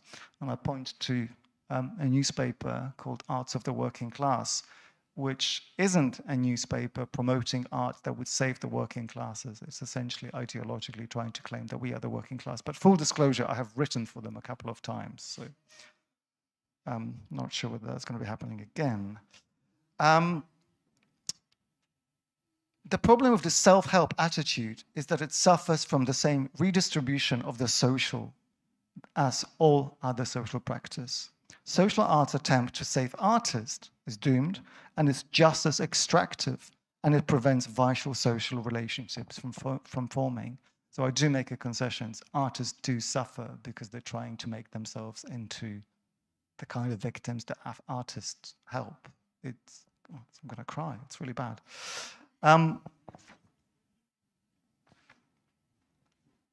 Yeah, more big claims. The final element of the puzzle is the ideological underpinning of social practice. Here is where I think that social practice is not political in a sense that we sometimes consider it. In fact, I think that social practice is not political in the sense that it is neither a left-wing or a socialist project. It is essentially neoliberal, and that transcends those categories. There is some historical evidence for this. In the UK, social practice came into being alongside the cultural and economic policies of New Labour at the turn of the millennium. The Labour government thought that it could solve social problems by employing artists to find innovative social solutions. This could be seen as a socialist proposition. But in reality, it came alongside the complete degradation of traditional social structures, like the church or the scouting group, or even the institution of the state, like social work, like the child protection services. And it also was accompanied by a renewed focus on individualist solutions, which sound good until they don't. Now, I think it's all very easy to laugh at the kind of vacuousness of the turn of the millennium and how we all thought the world is going to get better. But it didn't stay like that. When generous arts funding disappeared after 2008, the instrumentalization of social practice only intensified. Note that one of the proposals of the successor Conservative government, so after New Labour went out, was to foster big society. That is, to try and to return to a world in which communities looked after themselves. The arts, of course, saw an opportunity in this, and they inserted themselves even more forcefully as intermediators between the state and the social. So essentially, both political factions kind of didn't really know what they were trying to propose, and they let art institutions come in and kind of muddle it up. So conservatives and progressives supposedly have competing visions of the socials, but both are happy to instrumentalize the arts to produce a result that satisfied neither, but it completely stifles thinking about alternatives. If we take away electoral politics, so to forget the left and the right, then neoliberal endorsement of social practice is also universal. Aaron Moulton recently made an argument to this very institution that international NGOs like the Open Society Foundation have also been happy to promote models of social practice even earlier than the UK did. I will also say, as a provocation, that the slide on the top right, that last year's documenta can be understood as an instrument of neoliberal propaganda designed to redistribute the social in the client societies of the global south. I'd love to argue with anyone about that later. Right, social practice is thus ideologically convenient for the neoliberal order. It creates the impression that more social practice will solve the problems of social practice. In doing so, it prevents other solutions from emerging, or indeed from re-emerging. Firstly, the basic questions of how we want to live with each other, which were supposed to be the foundation of social practice, are simply left behind. Now, I promise you a defense of social practice, so one slide. Here's my defense. It will be a little bit faint. Social practice does work in some formations. Think, for example, of the Turner Prize in 2021, which Anna has already mentioned, not particularly happily. It was filled with collectives making claims of the socials. Most critics, including me, agreed that this had nothing to do with art, really. But the truth is that artists, like the winning Array Collective, who we see here, do succeed in building communities. It's just that it is the artist and the friends who are the community, not some remote communities whom Array were paid to go and save. Now, bear with me, like this is not, I don't think we can condemn it that easily. The goods and benefits remain internal to the practice, but they are nonetheless essential to the functioning of societies.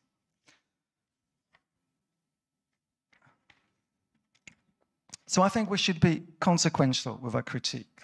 We cannot, on the one hand, complain that neoliberalism kills communities and then that social practice can fix this problem, and then be upset when people find ways to build the forms of the social. It is maybe surprising that the state funds the building of a bar inside a museum and calls it art without blinking. But really, this is just a sign that the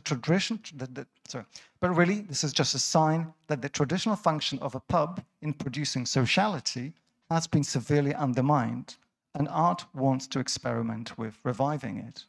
So if I can get myself kind of row back from this whole critique, like kudos to Array Collective, you know, whatever they did, it works for them, and nothing else maybe did. Maybe it's all capitalism's fault, but maybe there's more at play. I mentioned the church a couple of times, and this, by the way, surprised me when I was writing this. I ended up referring to the church. I'm an atheist. I don't know what I'm going on about, but the church. I mentioned the church a couple of times as one of those mythical institutions that used to be at the center of social reproduction. The greatest evidence of the weakness, of the failure of this institution in the past decades comes from Wochenklausel, the Viennese collective again. Their latest project in Cologne, which you can, well, what it looks, you can see on the right, was a proposal for a Protestant church to become a meeting space for civil society groups when the church was not being used for worship. The question is then, what went wrong with the church that it didn't have this idea before Wochenklausel arrived? Why doesn't the church know that being a meeting space, it's its core function? What happened to my neighborhood community? I mean, this is not just a critique of the church, but what happened to the community in my neighborhood that we couldn't have got together to build a garden? I mean, you know, it's kind of both pathetic, it's capitalism is evil, but also what the hell are we doing? So we may critique art for its opportunistic interventionism, but really, haven't we skipped a step in our analysis of the institutions responsible for reproducing social relationships? To end, I want to ask the fundamental question again. How do we conceive of the social? Do we believe that groups and individuals interact voluntarily? Is the social distributed in a horizontal or vertical plane? And we repeat the same questions over again. To help clarify the role of the social in art, I have tried to exclude ideas of the political from my consideration. I don't, however, believe that art should stay away from politics. Art history is filled with important and aesthetically powerful political work.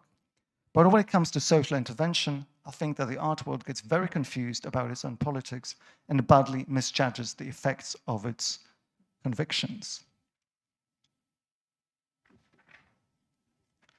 It was naive to think that art would ever solve the social problems created by neoliberalism. What is, therefore, to be done? My knee-jerk response is to burn all of this down. This is my favorite slogan.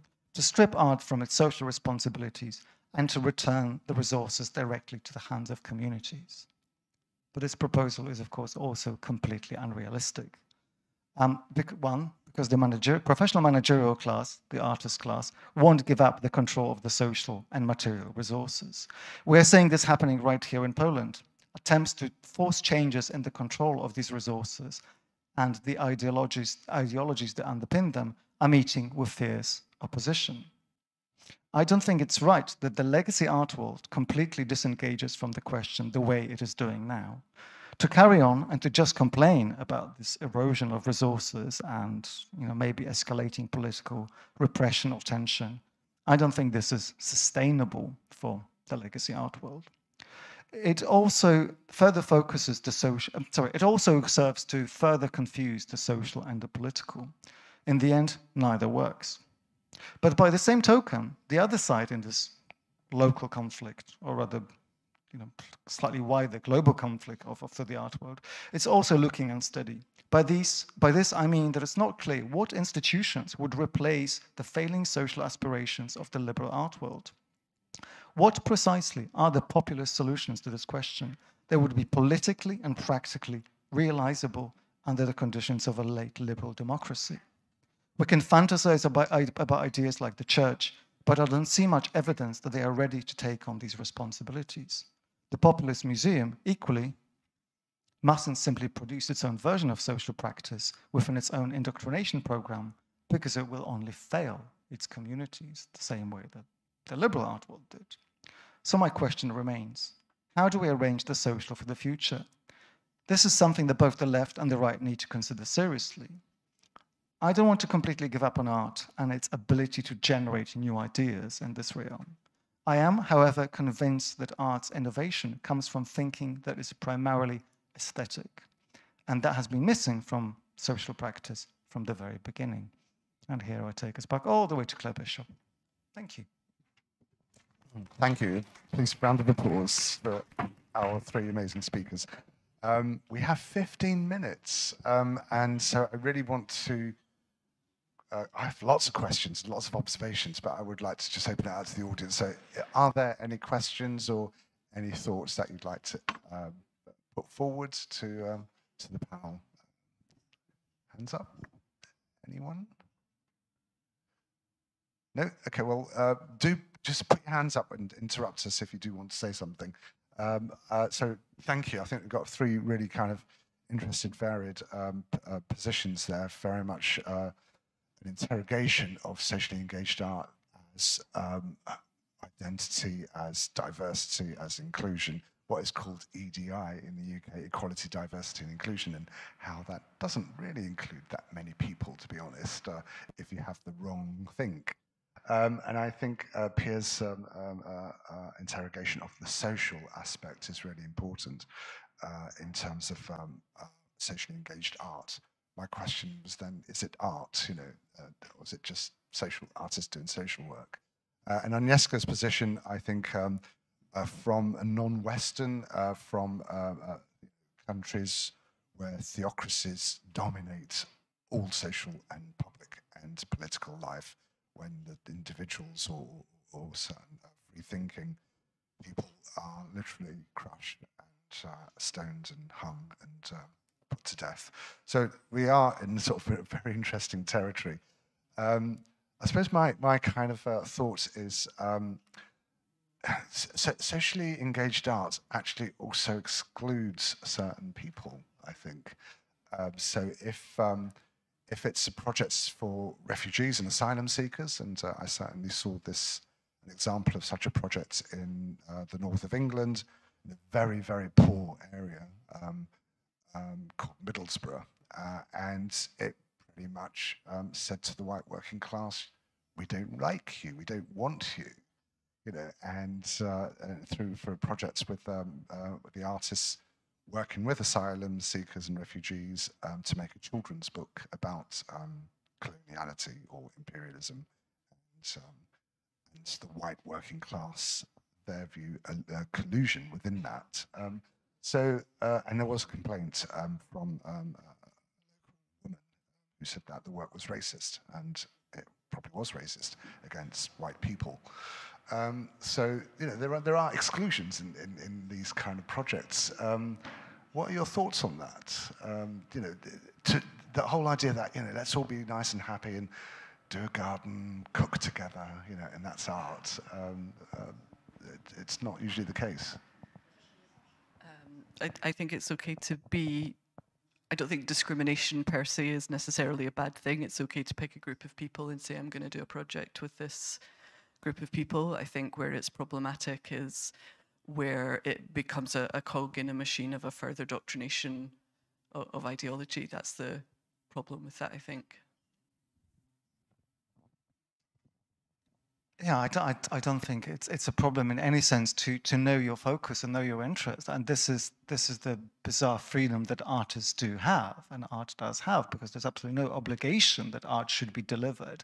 Everyone has the right to an artistic experience, and the Rome Charter, there's a lot of these kind of human rights thinking that suggests that artistic expression is a good idea, but there's no obligation, therefore, on the state, on any museum, on any individual artist to go and be egalitarian. But I think what's quite interesting in the way that the shape of exclusion and the shape of this kind of discretion has changed is also historical. And maybe Manick, you can talk to this, because I'm I'm young enough to romanticize what used to be called the community arts movement in the UK, which is essentially what came before social practice, as mostly untrained, like maybe people who went to art school, but the numbers were tiny. We're talking about the 70s. This is not like the professional art, international art world that it is now. And the artistic forms that community arts engaged with were essentially, poetry writing workshops, watercoloring, scrapbooking, the kind of stuff that the art world now only accepts if it has a funder's approval and is instrumentalized. So there was this kind of movement in which the change in the class relations, the fact that the art school essentially had to push out all these non-professional artists, meant that the exclusion had to become justified on terms other than just simply, I want to do it. And I think perversely, we're going to see a kind of total collapse. Like when I was trying to think about a funny ending to my presentation, I was thinking like maybe we can kind of introduce Arts Council accelerationism, where what we do is we leave these kind of social practices completely alone until, as I suggested, everyone who is a beneficiary of social practice is already someone who went to art school. So it's only artists doing projects for other artists, and that's all we ever fund. And if you look at at funding strategy changes over the years in Arts Council England, it is slowly going into that direction. I don't think that's what they would agree, and it's not that sinister. Just let it be. In the end, the PMC, this kind of failing managerial class, failing by which I mean disempowered. There's nothing wrong with these people or their ideas. They just don't have any power. Let them just do community workshops for one another, and we'll be back in the 1970s when I believe things were beautiful because I wasn't born. Things were quite beautiful. Agnieszka, any thoughts? No, I was just wondering that, yes, of course, artists can choose who they work with and so on, but then the funding is directed by the managerial class, and then it's not so easy to then really choose and let's say, I'm going to work with this group and that group and so on, because the money goes to certain groups, is targeted. So it's got a huge influence because it says you are required to engage with so-and-so on the terms of so-and-so, and so that narrows things down. That's just a small remark. Any thoughts? I noticed a couple of smiles and nods in the audience on some of those. I think we should turn the giggling into talking. We need some jokes from the floor. Yes. I'm quite loud speaking, so I can speak very fast. Hi, my name is Karina. I am a student of arts, and thank you for all your talks. And by the way, this questions that you asked, it's really like something that's going in my head right now. Isn't we coming to this social position that art will become only for artists, and art club will become some elite clubs that no one can understand? And from the other side, how we have then to engage other artists to our community, and how we have to develop art in the future, because like it will be like in the medieval ages that if you are a farmer, your kids became farmers, not other people became farmers. So yeah, I think that engaging art should exist, and it should be like some tutorial as for kids, what actually art is doing and what our community doing in our life, and to explain that we are not just I'm sorry for this word, like crazy mad people who doing their like artworks and living in their own galaxies. We should like show to people what is actually art and for what we are doing art. So, thank you. Thank you. I think that's a really interesting point of view. And if I have time, I'll tell a little story at the end of the discussions. But any, would you like to comment on what the young lady said? Yeah. I think it's very good. Well, I think the question is again of social reproduction and the kind of class consciousness. I mean, you clearly encapsulated all these things already in your thinking, so I can't teach you anything. But I think that how to bring people with you is what art has always been trying to do. So you need to do exactly what you're doing. Just remain conscious of the limitations of what these forms can do, and question your own assumptions all the time. Like, unfortunately, the advice, not that I'm in the business of giving advice, but the advice is the same whatever your ideological convictions are. Deal with aesthetics, deal with the world around you. And I was trying to say this a little bit, maybe as a provocation, kind of, like neither the left nor the right really have an idea what happens next. I believe we could do ourselves a favor by going back a few steps and think about what art looks like the kind of very boring, what the hell is aesthetics? Like, why is this word so unpopular?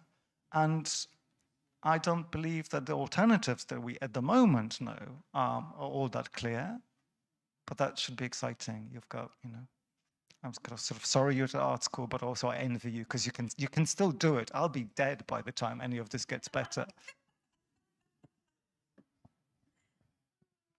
Yeah, I think, just because we are running out of time and gave lots of ample time to our speakers, but any more questions or thoughts? We've got 5 more minutes. Any more? No? Okay. I mean, that's a good point, so you talked about, you mentioned Picasso's Guernica just in passing, and obviously it's a profoundly, hard piece of work about the destruction of a Spanish town. And but a quick story: is this socially engaged art or not? And that's what I'm going to ask my panel here. When that piece of work was shown at the Whitechapel Gallery in East London in 1939, Picasso's Guernica, the local community kind of mobilized to kind of get people to come and see it. So it had 15,000 visitors that came to the Whitechapel to go and see the work with over 2 weeks. It was only there, I think, for 2 weeks. And Picasso requested that the visitors must donate a pair of boots for the Spanish Republicans and the International Brigade who were fighting against General Franco's fascist army. That was the Spanish Civil War. So on one level, a beautiful and sort of profane and yet beautiful, but also a horrific piece of work, generating social action from the working class. East London was extremely poor in those days, and supporting a war effort against fascism. And there might be some repercussions or thoughts on that about the current Ukraine war, and how art can perhaps support the Ukrainian effort against Russia. So that's my thoughts. I think that is socially engaged art. Would you say that's socially engaged art or not? I mean, I can't agree to that by my own definition, but it is the kind of, I don't want to take up too much time with these technicalities, but Guernica is political art by my definition, for which I'm all for. I mean, art must be, by definition, an expression of an artist's beliefs. It's impossible for it not to be. The social that I object to, as I think has created all these neoliberal kind of tendencies and problems, is the social of social intervention. So, if Picasso had the idea that he would come and force people to make shoes and called the shoes art, I think I would probably take. But then we already have, like within Guernica, we already have this whole apparatus. Like, this is not a simple project. He makes the painting, of course, that has a story, but the international tour, the reason the Guernica was at the Whitechapel for only 2 weeks is that it was touring, and there was already a recognition by, clearly, a political apparatus, embassies, the fact that he did not let it hang in whatever the national exhibition was at the time in Madrid. There's a lot of kind of infrastructure there. So yeah, to be boring, political art stroke art activism, but not social practice. I roughly agree with that. I think that brilliant art that moves people and moves people to want to do something, that's like everything you want out of art, but that doesn't make it socially engaged. Just the fact that like real people engaged with it doesn't kind of take it out of the realm of just political art to be socially engaged art, because there's no instrumental. I mean, maybe the bit about the bringing shoes is a grey area, but again, if that was a performance art project, then yes, that bit would be socially engaged. But yeah, it's a bit. Can I ask you a question? So I want to go back to be really boring to this question of disambiguation. When I was trying to refresh my memory of what social practice, what engaged art means in Polish, which I think is something very different. I of course went through, you know, Rakowska's Palms. We have this whole very strange phenomenon that when social practice, socially engaged art really hits the international art world in the mid-2000s, the Nowolipie group work, is that Chmielewski or Althammer? I never remember them, one of them. That's already like internationally, instantly picked up. And in translation, I was able to read, again, one of those, Chmielewski and Althammer, I always confuse. One of them wrote kind of a seminal text. So I want to ask you, Agnieszka, whether you could speak about the way that social practice and engaged art have coincided in the Polish context, and whether there's anything even to complain about here. Like, do you go and spend money on social intervention? Not you individually, but maybe you do. I live too long in London to be able to comment on that. And as I said at the beginning of my presentation, that's not my main field of interest in art, so I'm not the wrong person to comment on that. Do we have I'm someone an in the alien audience in Poland. who wants to chip in? And sadly, it's 8:30, and the reason we have to be quite strict with the timing is that the technicians and the translators, they can't do overtime. Thank you, technicians and translators. So I just want to say thank you all for coming. It's been a great pleasure to see such an enthusiastic audience, so thank you very much. And come again. The next debate is on the 30th of March. It's going to be on art and spirituality, a kind of continuation from a debate we had a year ago, last March, on the sacred and the profane. So please come to that. I would like to thank the Ujazdowski for hosting a second year of our Culture Tensions debate. Thank you, Agnieszka, and thank you, Marcel, Piotr, and Berta, the director and deputy directors. I'd like to thank Brigida for helping us all to get here smoothly and look after us, and careful, you know, very well coordinated logistics. Our translators, you probably did a lot of work, so thank you so much, because we have a whole range of different dialects and voices here, which is exciting. And our wonderful technicians who are projecting all this on YouTube Live and you know, managing the 60 or so images that we've had in total here. So thank you all so much, everyone at the castle. You, the audience, please come again. And my wonderful speakers, thanks for your well-considered, well-thought-out presentations. And good night.